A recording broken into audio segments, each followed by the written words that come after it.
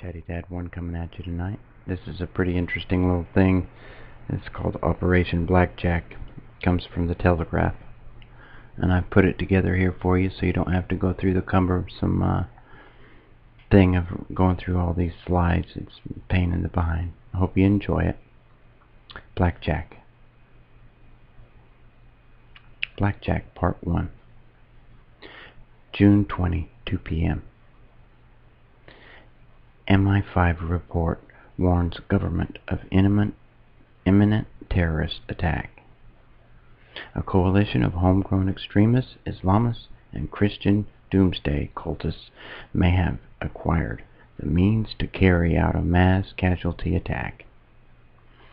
Such a strike may take the form of a biological, chemical, or even nuclear attack in one of the main population centers. Human intelligence indicates that this group is ready to strike at any time. In the event of such an attack, the likelihood of many thousands of casualties is high. June 21st, 12 p.m. Prime Minister makes statement on threat. Current threat level. The current terrorism threat level is raised to critical. June 21st, 2 p.m. At a lock-up garage in southeast London, a package is loaded into a white van. June 21st, p.m. Exodus of people leaving the major cities.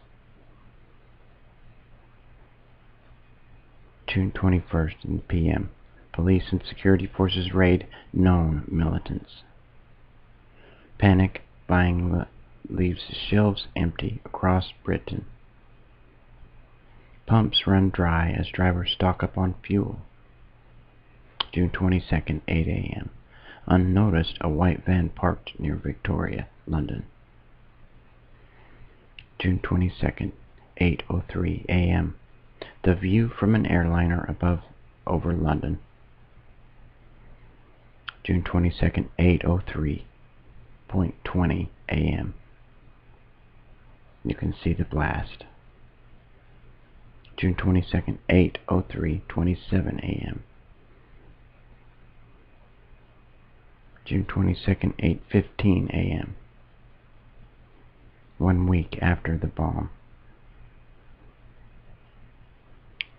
Battersea Power Station, Westminster, Buckingham Palace.